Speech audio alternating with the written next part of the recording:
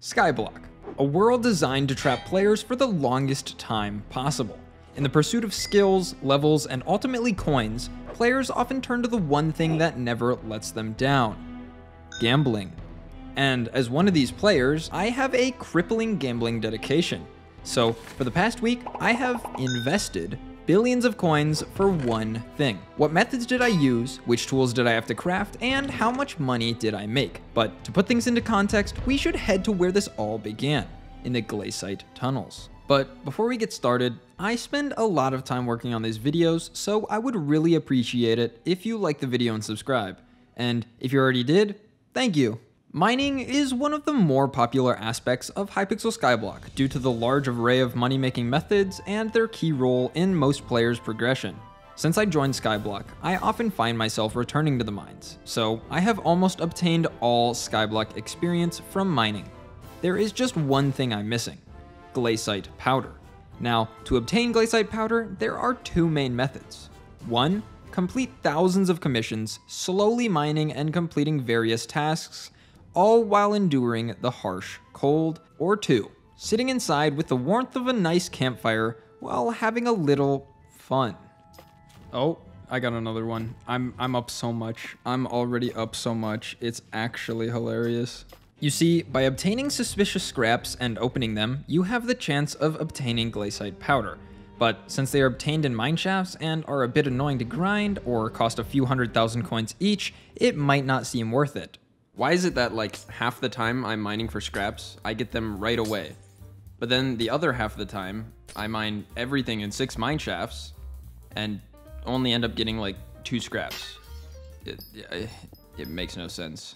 Fortunately, Glacite powder isn't the only thing you can get. There are also paleontologist books and fossils that can be sold for a decent profit, which is where this gets interesting. Since they aren't guaranteed, I had no clue if I was going to be losing money, but I wanted to test it out. Okay, so I grinded up 21 scrap earlier, and I kind of want to see if it's worth doing. Okay, this is not looking too good so far. Okay, maybe it's not worth doing. I do have a basic chisel though. Oh my god. Yeah. I think I need to max out my chisel. To maximize rates, when opening suspicious scrap, there are a few upgrades for me to make. For starters, I was using a basic chisel, which only gave 16 charges. Immediately, I bought a perfect chisel to replace it, which gives 22 charges. Additionally, I upgraded it with 3 perfect citrine gemstones, as they have an ability that highlights 3 treasures, which would greatly increase my odds of winning. After that, I bought a legendary Glacite golem pet for its ability, granting an additional 20% Glacite powder. And finally, with the powder I'd gotten from commissions earlier, I maxed out my excavator perk to increase the chances I get fossils by 10%. On top of that, I held my Devon's drill with a blue cheese goblin omelet to increase the level by 1, adding an additional 0.2%, and 1% more powder. For mods, I was using Skyhanny's Excavator Helper, which I would recommend anyone opening scrap to use, as it highlights where fossils are most likely to be, and if you get one, it knows almost exactly where to click, which was really cool.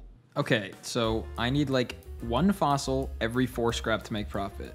I mean, I get other stuff, so maybe like 1 drop every 6 scrap. We'll stay safe, which is like pretty low risk, I'd say. But I guess it's low reward too. But if I spam it, it should make it so that it's low risk, high reward. Because math.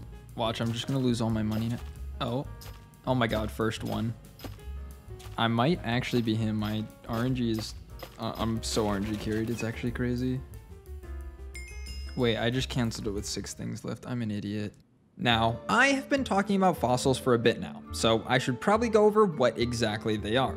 Obtained from the scraps, there are 8 fossils used in the research center for Skyblock experience, and also in the forge to craft a set of pets. But to me, that's not what was important. On the auction house, they are worth 1.1 million coins on the low end with the spine fossil, all the way up to 4.2 million coins with the ugly fossil, meaning I could potentially make a lot of money, if I was lucky.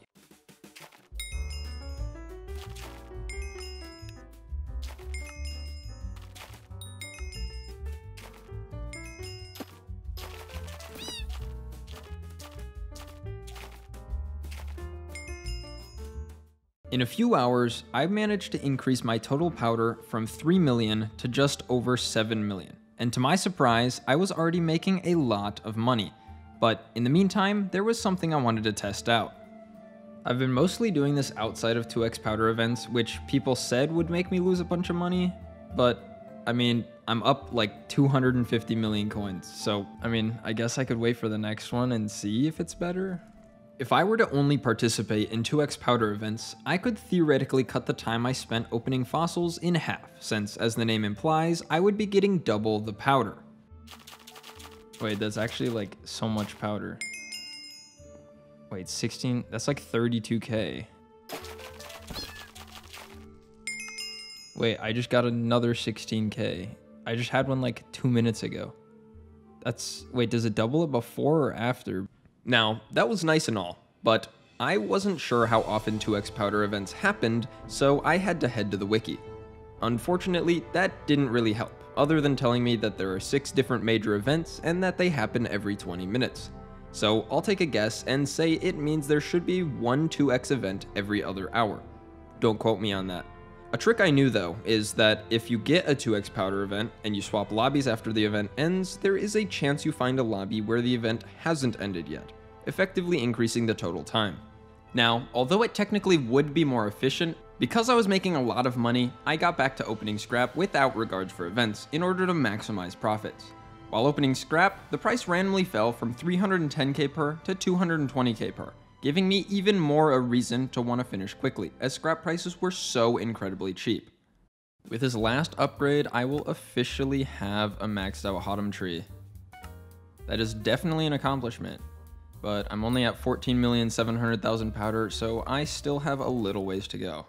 Like I said, I had maxed the powder tree in terms of upgrades, but I was still roughly 5 million powder away from the actual maximum.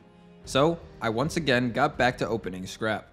Finally, after roughly 20 hours of opening scrap, I was able to reach 20 million Glacite powder, marking the end of my small gambling session. There was just one issue. I still had a lot of fossils to sell. Luckily, 3-perk Cole was elected mayor, and with his Molten Forge perk, the demand for fossils should go up, or at least that's what I thought would happen.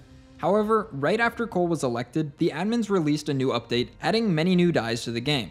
To my surprise, for some reason, the price of some fossils doubled and even tripled, and they were being bought incredibly fast. In total, I spent 960 million coins and made back 2.045 billion coins, meaning in the end, I profited 1,085 million coins.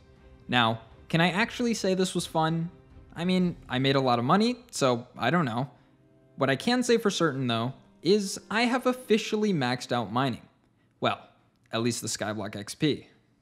I actually got so much stuff, like off gemstones, umber, and other small drops alone. Look, like, yeah, 400 million, which I was gonna sell offer, but I mean, for the sake of the video, I'm just gonna sell it now, I guess. I was told I would lose money getting max Glacite powder, but like, it's just entirely profit. I was making 50 mil an hour for most of it. I had no clue opening scrap was so broken.